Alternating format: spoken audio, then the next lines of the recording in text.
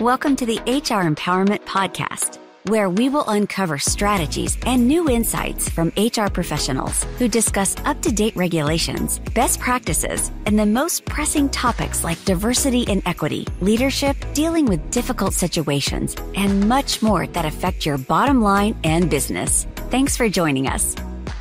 Hey everybody, Wendy Sellers here, the HR lady. I am here with my co-host, JC. Wendy, it's a pleasure to be back. Thanks for having me. Yeah, absolutely. Thanks for showing up. I can't do this without you, man. Oh, it's the least I do for my country. Trust me. You're hilarious. Hey, everybody. We have an awesome guest here today. One of my favorite employment attorneys ever because he's just super, super cool.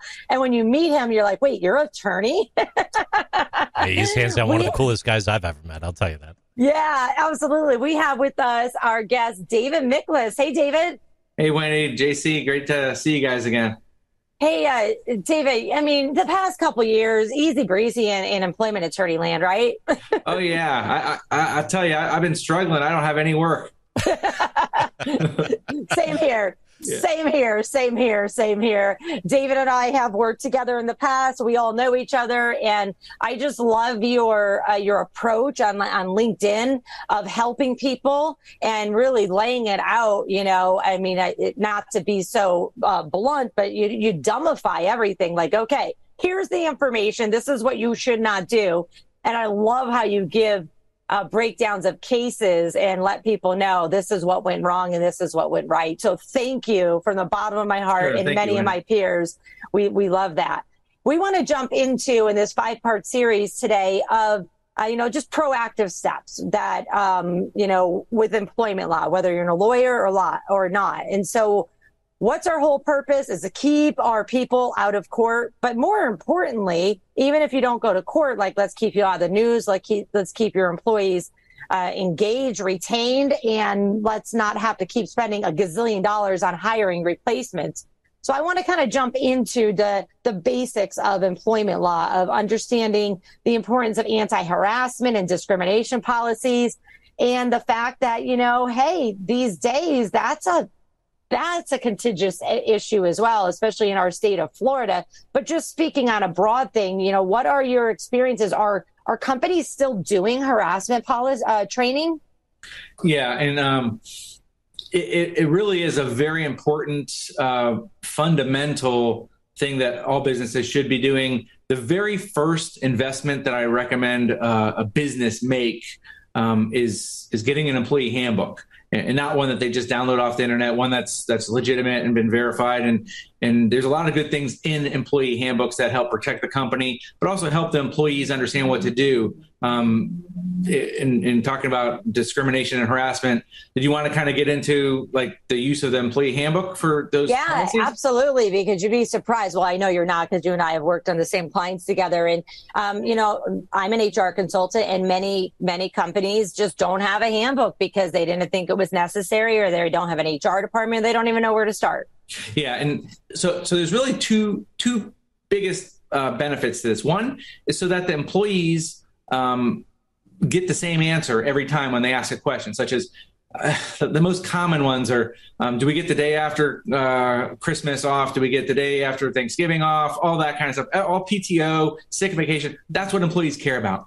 I guarantee you, if there was a paper handbook, that would be the one that's earmarked, the PTO, the sick vacation, all that. That's what they care about. They don't care about most of the other stuff that's in there, but the employer does. So from the perspective of the benefit of a handbook is, first of all your managers don't accidentally say the wrong thing. The handbook speaks for itself, and it frees up a lot of management time that's unnecessarily spent on that. But also, if there is a problem, you need to make sure that the employee knows where to go.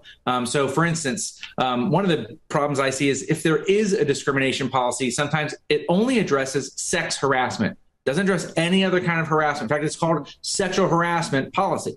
And it really should be an anti-harassment or a non-harassment policy, just general. And you can have some very specific language about sex harassment. That's a good idea. But it really needs to be a broad enough policy to address race harassment, disability harassment, really any of the basis for harassment, not just limited to sex. And I use these to defend harassment claims. And we don't always get a sex harassment claim. Sometimes we'll get a gender or a race harassment claim or one of the other bases. And in order to defend this, the first step is usually the EEOC. What I want to give back to the EEOC is, listen, we've got a policy telling our employees not to harass people based on blank, whatever the thing is. Most of the policies will list all of the reasons in there. So I highlight that for them. My hands are tied a little bit if the company doesn't have that.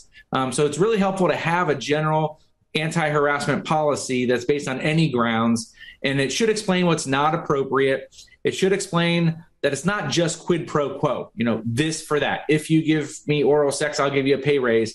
But it also should cover a hostile work environment. It should also address that harassment is illegal if it's severe or pervasive. So sometimes you can have one time of putting your hand in a woman's pants, and that's severe, and that's illegal harassment. But some minor things, calling someone babe or honey or doll, that's pretty minor. But if it happens every day, then that can create a hostile work environment too. And then the policy should have a reporting mechanism. Ideally, it should identify two separate individuals or positions. So, for instance, if someone wants to complain about their boss, that they don't have to go to their boss to complain. There should be an alternate route in case the complaint is about their boss. And it should address retaliation, because people need to know if they're going to complain that their job is, protected, that you take it seriously and you're not going to fire them just because they brought forward a complaint. And you should explain any poor or unclear policies, that the employee doesn't know how to report. I had a case where the whole investigation was caused because an employee went to the police department and filed a police report based on unwanted touching by a boss. And it easily could have been handled internally if there was a policy that was clear and told them who to report to. They had no idea. So they thought the only way they could report it was to go to law enforcement. Well, in Florida and other states, there's public records. Once you generate a police report, it's out there for everyone. Channel 5 News, NBC News can roll up in your parking lot, put up their little antenna and broadcast out of your parking lot about that police report. To the extent that you can clean up your own dirty laundry internally, it's always desirable. Right. Yeah. It always blows my mind when people do have a policy, if they even do, and they only cover sexual harassment. I'm like, where did you get that this was the only harassment? I mean, hopefully the past few years has taught everybody that there's a lot more, but people go into businesses now with the HR hat on, and so they don't even know that it's a problem. And then now the news is in their parking lot, which would be awful. So scary. So scary. One other thing I wanted to mention was that if, as an HR, I assume everyone listening to this podcast pretty much is going to be in HR. So if someone in HR does receive a complaint through the mechanism, first of all, that's good. You can't fix something if you don't know about it. But you really need to take these complaints seriously and investigate. Now, an investigation may be very brief and maybe done in half an hour. There may be nothing there, but you go through the steps and you determine that, but you can't ignore it. Now, some investigations may be much longer. They may take days or weeks to interview all the witnesses. Some witnesses are out on vacation, but you don't know that until you start looking into it. You can't assume that the complaint is made up or fraudulent and don't even bother to lift a finger to do anything. And investigating is not something that you really can do on the job learning.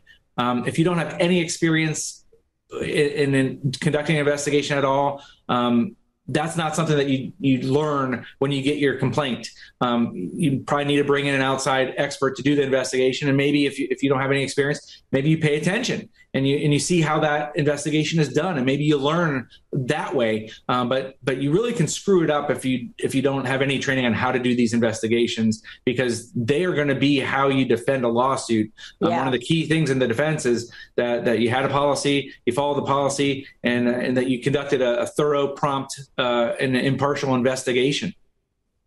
Awesome. Hey, JC, you got some statistics for us from the EEOC, and then we can roll on over to our second exciting topic here.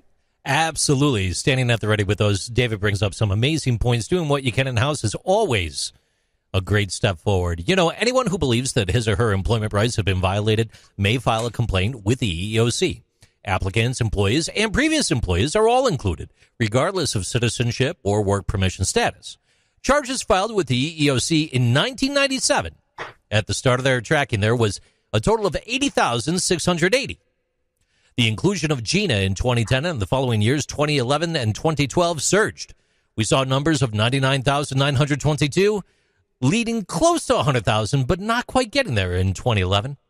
But the EEOC office did receive 73,485 new job discrimination charges in 2022, an almost 20% increase over the previous year in 2021. In addition, 61% of U.S. workers reported job discrimination in 2022. Back to you. Yeah, that's quite scary. There's so much. So that, we wanted to start out this series here, this 5-part series of proactive steps with employment law to really just throw that out there. Discrimination is real. People have rights. You should have policies. You should have investigation experience or access to somebody does like David Miklas, myself, or there are many other people as well. With that said, in our next episode, we're going to cover fair compensation and benefits. As a reminder, Aurora Training Advantage subscribers can earn HRCI and SHRM credits for listening to this series on the HR Empowerment Podcast. Thanks for joining us. We'll be right back. Thank you for joining the HR Empowerment Podcast, brought to you by Aurora Training Advantage. We hope you've gained new insight and strategies to navigate the HR profession. We look forward to you joining us again on the HR Empowerment Podcast.